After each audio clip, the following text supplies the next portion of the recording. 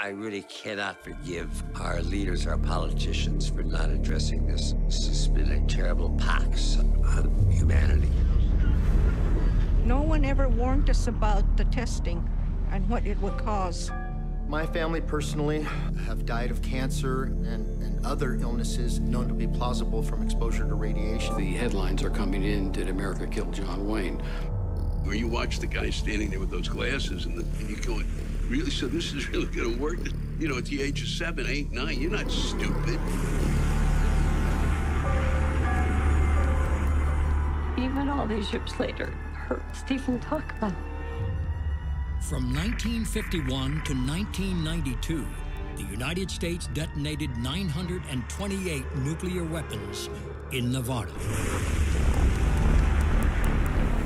That's why we need a safe place for my people. We own that flag, too. We own that flag, too. I am a patriot and an activist. I don't sit on my butt. And so in a very real sense, your work can and will bring us closer to a world free of nuclear weapons.